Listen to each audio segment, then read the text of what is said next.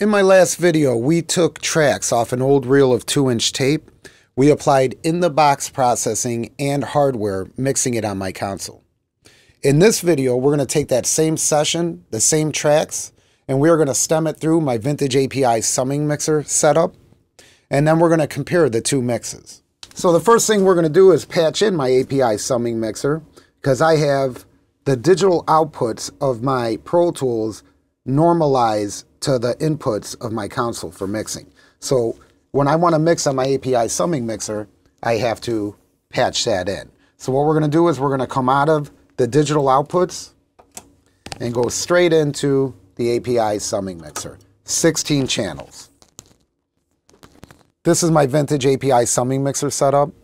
It is loaded with old 325 cards. It's the same cards that are in all the old 70s API consoles, the 3288, the 2488, and the 1604. I designed this to have 16 inputs with a mix bus insert. So I could have a stereo mix bus compressor on here, and it's pre-fader. So this stereo master fader does not affect the compression, and I could take that in and out. It has a mono check. Additionally, I have 4 more API 325 cards that I could bus through, essentially making this a 16 input, 4 bus little API setup. I have a few more of these. I'm not using them in this setup right now. And I am monitoring through my DMS5 inward connection discrete monitoring system. This has SBA 690 op amps in it, and it gives a super clean, transparent representation of what I'm mixing on my API setup. The first thing we're going to do is assign outputs. I already have my summing mixer patched in. My summing mixer is 16 channels. The first 4 channels are mono, and then every pair of channels after that is stereo left and right. On our 4 mono tracks, we have kick mono, snare mono, bass mono, vocals mono. Then everything else is spread out stereo left and right. But we could go 80%, 70%, 60%, any variable we want on panning in the box here. The mix bus compressor and EQ that was on my console is now on the insert of my summing mixer. So that is the same. Now that we have these tracks assigned, we're gonna start going through and massaging the mix into place. I was born in Sarasota.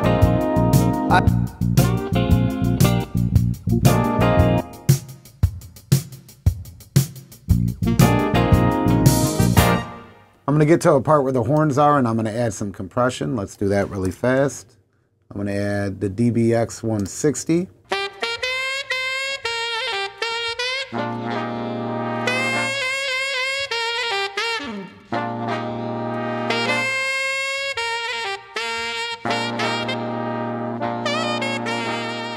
Okay, and I just want it to kiss and do a couple dB of gain reduction. I'm gonna copy that over because this is a stereo recording. And let's hear both of them together.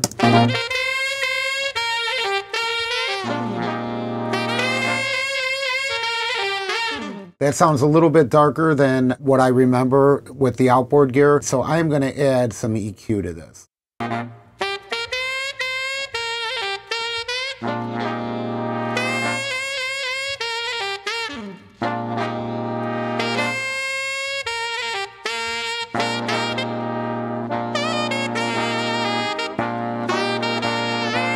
All right, I'm going to copy that over to the other channel because this is a stereo recording. All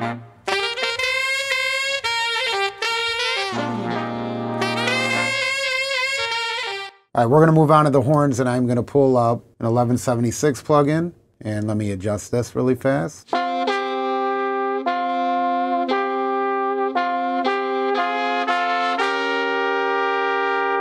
Man, that plugin sucks compared to the hardware piece, but I'm just gonna go with it. I'm gonna pull up an EQ, I'm gonna adjust it, and then I'll copy over, because this is a stereo recording.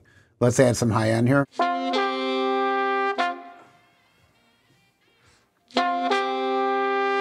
All right, let's hear it in stereo. All right, let's hear it in the mix.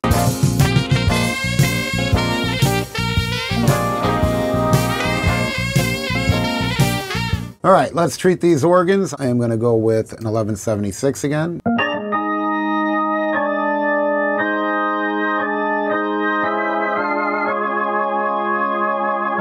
Now an EQ.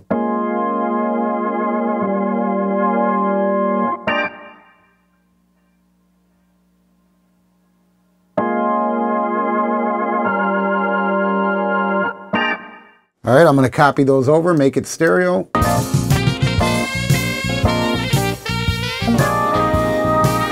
I'm going to turn those organs down a little bit. I'm essentially mixing in the box and just summing it through my summing mixer. With that being said, I do have compression and EQ on the mix bus. Let's move on to these guitars.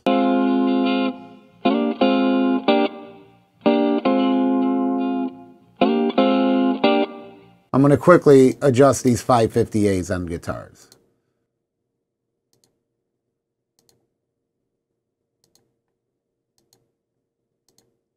Let's hear that. Let's hear them.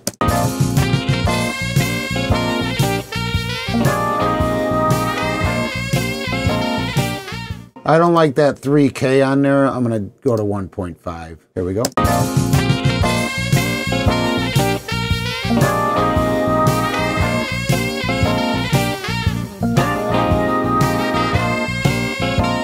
All right, let's hear these last couple of instruments.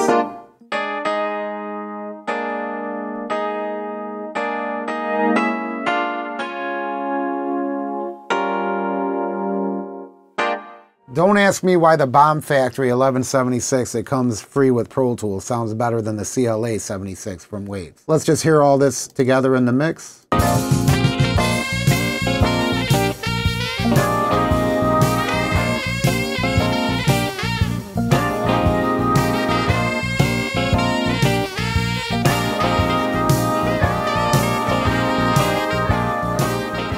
Let's work on these vocals. I was born in Sarasota. I never went to France, I am. I've been playing rock and roll for more than 30 years. The people come to hear me jam because I play. Okay, I am going to pull up the plugin DBX 160, which I do think is a good plugin. I have the real one down there. I was born in Sarasota. I never went to France, as I am. I've been playing rock and roll. And this is what I like about the DBX 160 plugin. This right here. They give you this parallel wet dry. So I could dial the plugin in heavy and then back up the parallel and find a good balance. I was born in Sarasota. I never went to France, as I am. All right, let me put EQ on his vocal. I was born in Sarasota. I never went to France, as I am. I've been playing rock and roll for more than 30 years. The people come to hear me jam because I play dance music. And I'm still going strong. I watch the people moving. You know what turns me on. Let's hear that in the mix. I was born in Sarasota. I never went to France, as I am. So I'm going to set up an auxiliary bus. So here's what we're going to do. We already have one set up with a little bit of verb on it, but we're going to take it a bit further. We're going to go to bus. We're going to bus out to 5 and 6. All right, now I'm going to create an auxiliary track in stereo. Here it is in the green. I'm going to make it yellow because that's my thing. And I'm going to output it to the same two outputs that the main reverb is going through, 15 and 16. I'm going to add a micro pitch on this. I was born in Sarasota. I never went to France, as I am. I've been playing rock and roll for more than 30 years.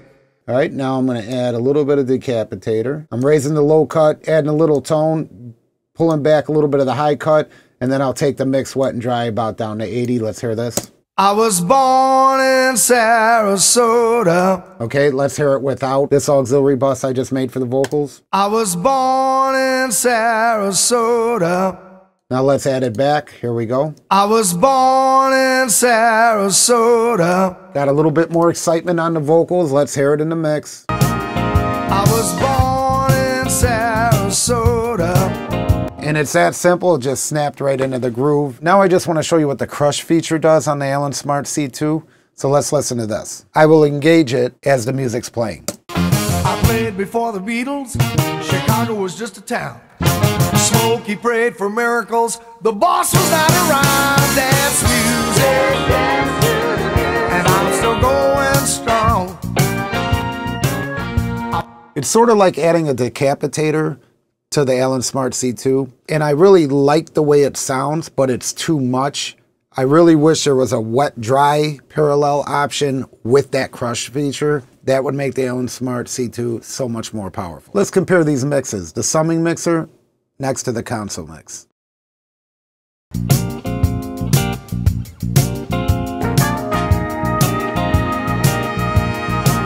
I was born in Sarasota. I never went to Francis I am. I've been playing rock and roll for more than 30 years. The people come to hear me jam, cause I play dance music. Dance to the music. And I'm still going strong. I watch the people move. Dance to the music. So it turns me on. And when the band starts to groove, dance to the music. Cause oh, I get so high. So I'll be playing dance music until the day that I die.